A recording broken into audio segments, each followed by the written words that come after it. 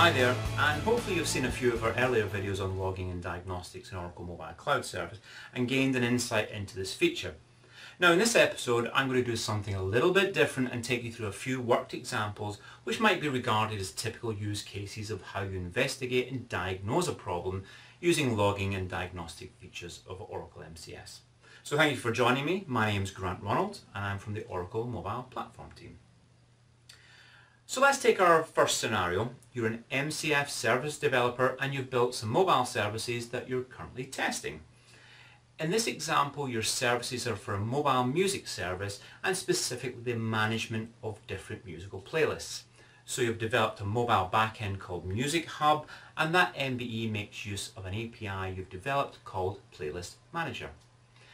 Playlist Manager has a number of endpoints for managing a playlist. So you can get all the playlists, or you can get a specific playlist, or post an image to represent the playlist. Having developed this API, you're starting to test it and you've found a few issues. So let's see how you can use the logging and diagnostics features to help you diagnose the issues and hopefully fix the problem. So here we are in the MCS console and you can see the Playlist Manager API. Let's test this API to make sure it's working correctly. So firstly, I test the Get Playlists endpoint and it returns a list of playlists and a 200 status code indicating a success. Here you can see the payload return, which is a JSON object showing a number of playlists with the unique IDs. So this looks to be working correctly.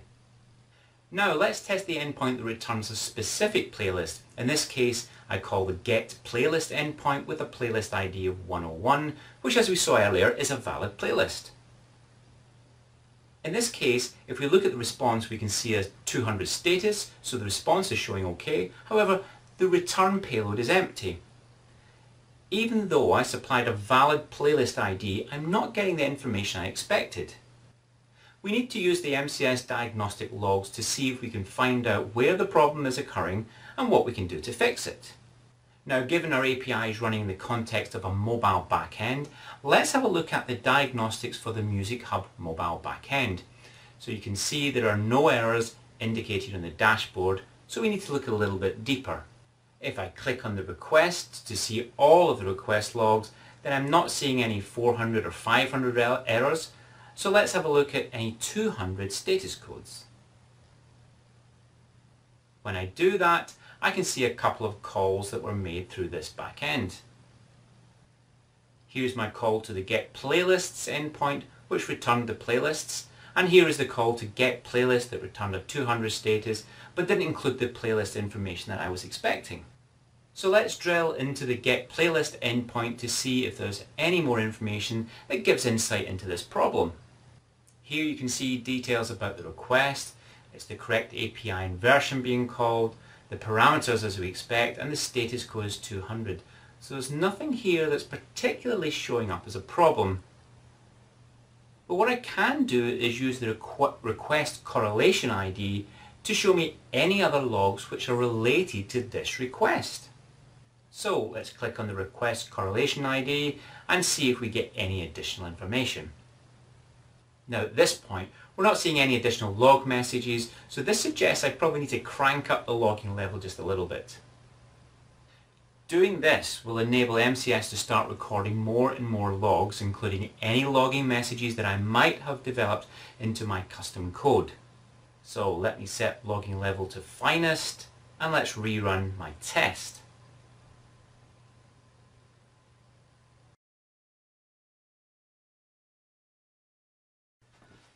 We click here.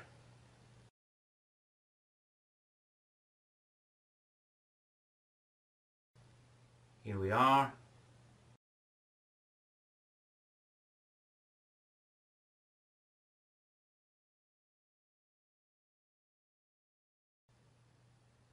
We click here.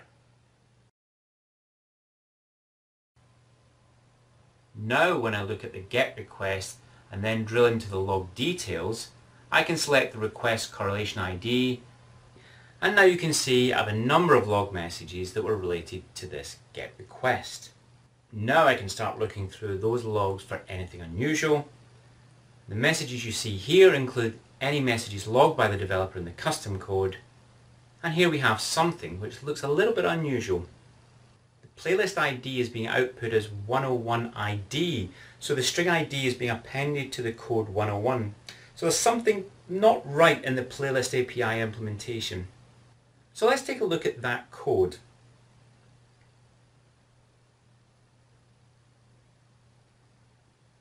First we'll search or find that console message. Here we can see we're getting the ID parameter from the request. But here we're adding a suffix of ID which isn't correct. So that's our problem. We need to change the code such that my ID is simply the playlist ID. Now to save time, I'll jump ahead in time where the code has been fixed and uploaded into MCS. Now on retesting the API, you can see that on entering an ID of 101, that is now returning the correct playlist. Problem solved. Okay, so that was an example of using diagnostic logs to trace an issue that was found in the custom code. Let's look at another very quick example. Again, here we're using a playlist manager API, but in this example we'll be calling a post image endpoint, and in this implementation for demonstration purposes it should return an image. And here we are back in the API tester. I'm going to test post image. I input an ID of 101 and test. And as you can see, after a few seconds the service returns a 404 status code which indicates that the server couldn't find the requested resource. Let's try a few more times just in case. So as you might expect, we need to go back to our mobile backend and take a look at the diagnostics again.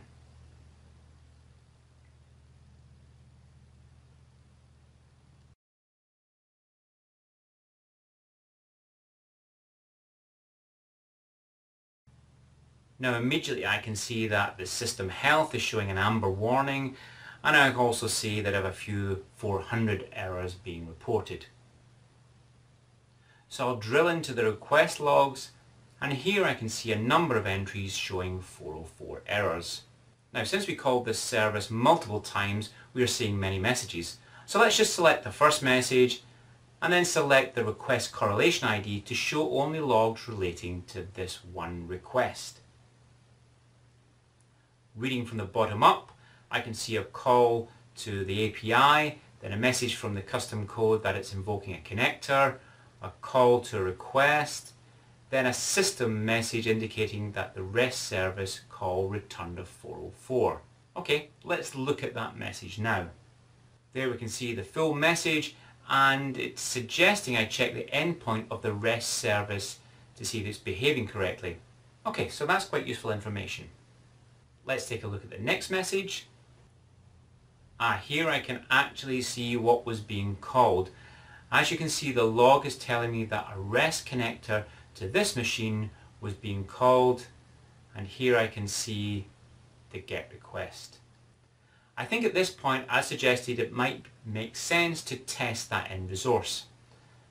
So the simplest thing to do would be to call up the resource in a browser just to check.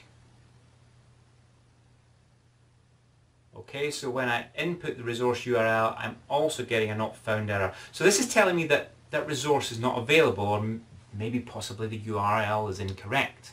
And in fact, after a quick discussion with my DevOps team, I realized that the resource should in fact be this URL instead. As you can see, I was missing a /. So now we've confirmed the correct URL, we need to see where MCS was using this. Well, back in MCS, I can see that the call was being made in a REST connector, and if I look at my previous message logs, I can see the name of the connector was Music Image Provider. So let's take a look at that connector.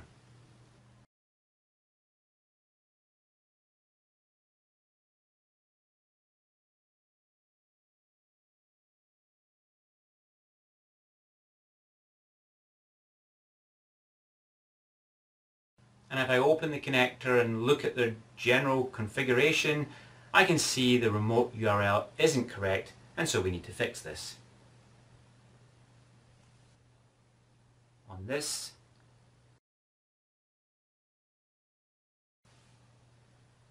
once we've done that, we can retest the API, which we can do now. We click here, look here,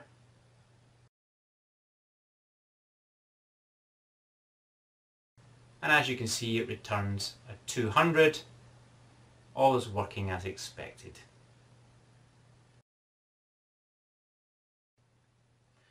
So that's been a very quick insight into a couple of very typical use cases of how you can use logging and diagnostics in Oracle Mobile Cloud Service. Thank you very much for watching.